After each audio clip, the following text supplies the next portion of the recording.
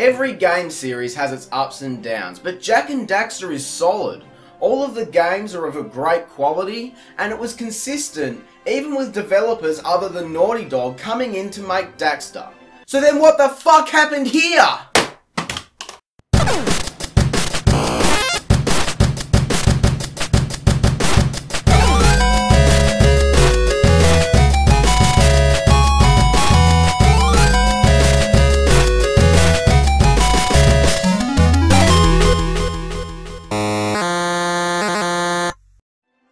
Jak and Daxter The Lost Frontier was developed by High Impact Games, who'd previously worked on some Ratchet & Clank titles. Good for them.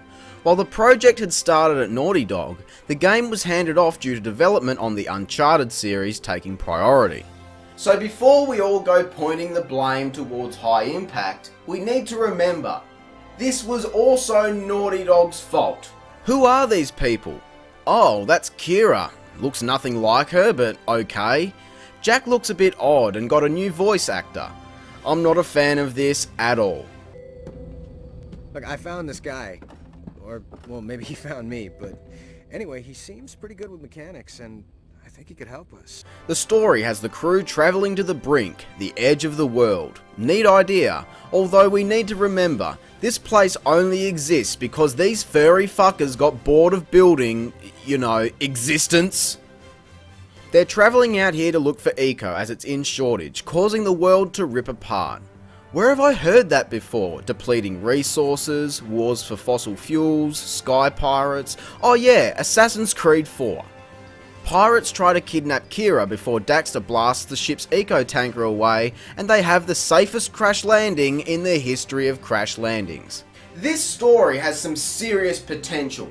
Levels taking place on the edge of existence? But then the actual game happens.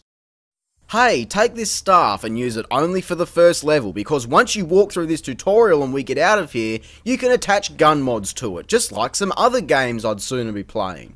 The game looks okay, but the colour palette mainly consists of washed out browns, greens and greys. How did they manage to make a vibrant forest area look like shit? Haven City was all grey, yes, but that was a dystopian city. Go outside of it and the depressing colours don't follow you, do they? The gameplay also feels different. It's not really bad, but it's not good either. It kind of feels like Jak and Daxter, but it also doesn't at the same time. I don't know. I don't know what they were thinking when they come up with this shit!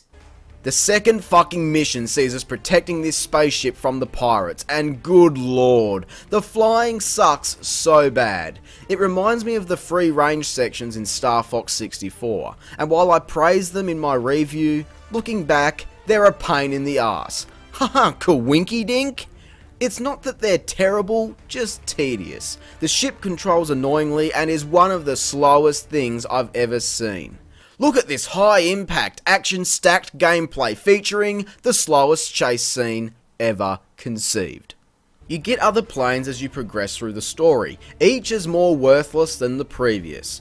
You can purchase upgrades for these ships, which is required if you want to get through the endless amounts of plane warfare. Platformer? 50% of this game is flying! Why do all these fucking games claim to be platformers when half of their gameplay takes place in shitty vehicles? By the way, 40% of this game is platforming. Oh, and the other 10%? Do you really want to know what it is?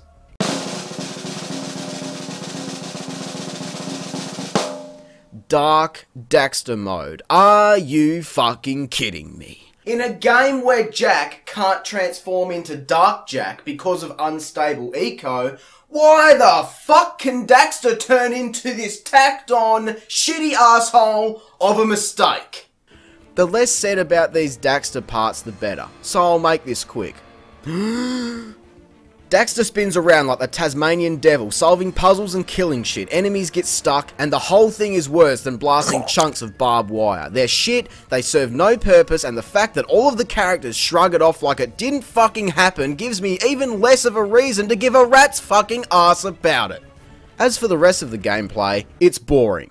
No interesting enemies, boring environments, and just a pure, uneventful gameplay experience.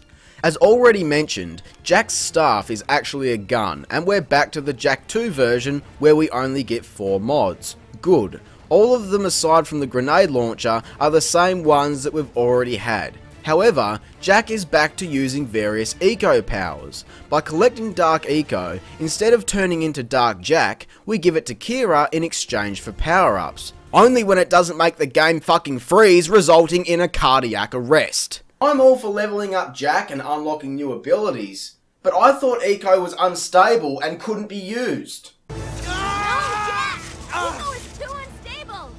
Which explains why Jak uses various eco powers such as shields, making platforms appear and firing this thing that can be shot for more damage.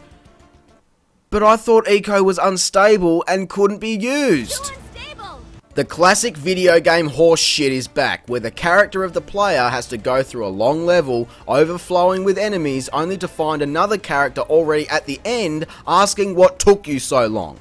How did you get here, you stupid eco-sage bitch? Did you have to outrun boring lava, teleport past shit, get shit shot at you and destroy a dumb boss straight from Dr. Robotnik's wet fantasies? Oh no, I just spawned here because no one likes escort missions. Well, no one likes you! Let's talk about the dumb story you won't care about being spoiled. After saving these guys at the start of the game, they make us do their shit gun course before Captain Phoenix actually kidnaps Kira for realsies this time. After chasing him down, we start to work with him, because Kira said so. Whipped! Whipped! Pussy whipped!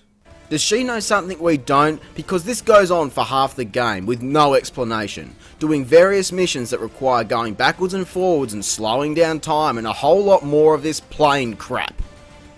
We eventually find out that the guy from the start is evil because he did Dark Eco experiments and Captain Sky Pirate used to work with him, but now he doesn't. Great, I suppose, but you know what else is fucking great?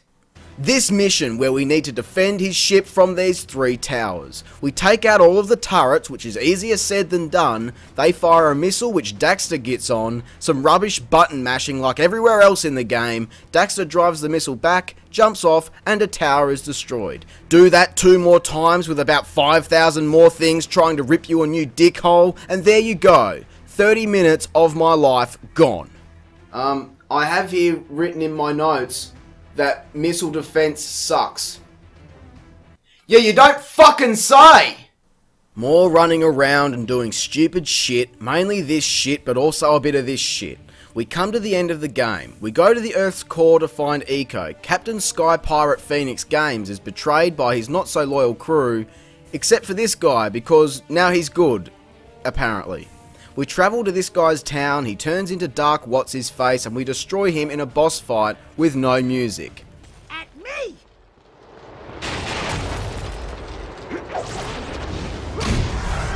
Fun.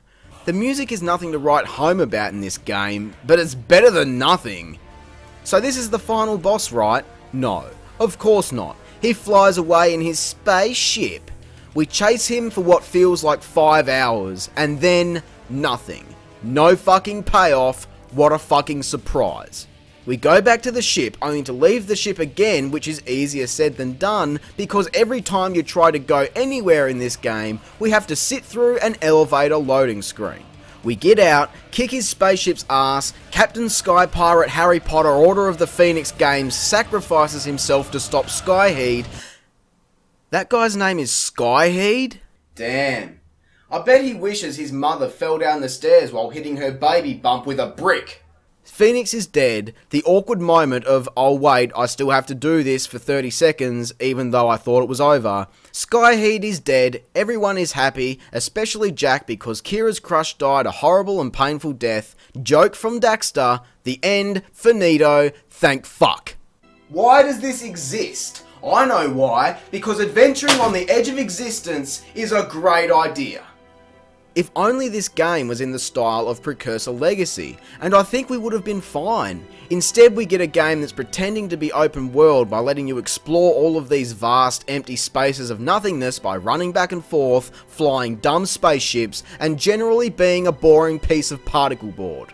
I remember seeing this on the shelf when it was first released, and looking at the cover art all confused and shit. Due to me being a stupid kid at the time, I didn't buy it. And that's a good thing, unlike this game. Jak and Daxter The Lost Frontier gets 4 out of 10.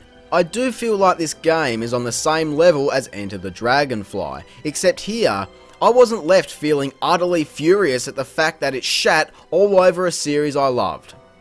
I was just really annoyed by it, and that has to count for something, right? Well, that's the end of my Jak and Daxter series review. Until Jak 4's released. But anyway, I hope you enjoyed the video. If you did, be sure to leave a like, subscribe, and share. I'm Square-Eyed Jak, and have a great fucking day. Thanks for watching.